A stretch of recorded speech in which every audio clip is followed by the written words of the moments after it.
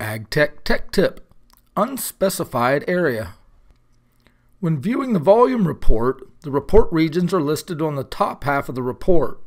The report will display the cut and fill areas and volumes for each report region. This will generate a region total at the bottom of the report. Below the region total, there may be a region named Unspecified. This region represents any area not included in a report region, but falls within the limits of the design perimeter.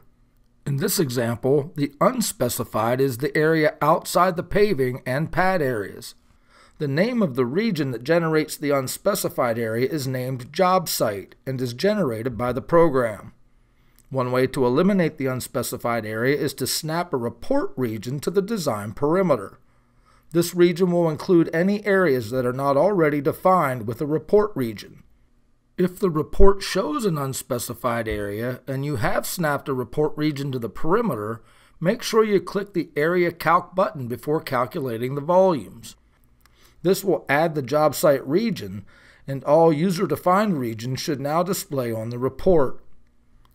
If the unspecified area is a negative number, that typically means there are report regions that overlap, and the region total is greater than the job total.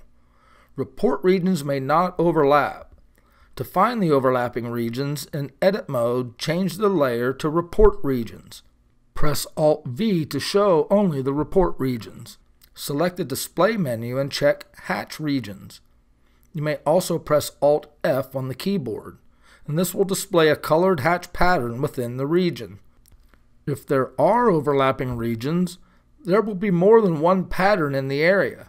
In this example, you can see the heavy-duty and light-duty paving areas overlap. You may also select the View menu and select Region Selection, and this will list the regions by name. Overlapping regions may not display correctly in the list.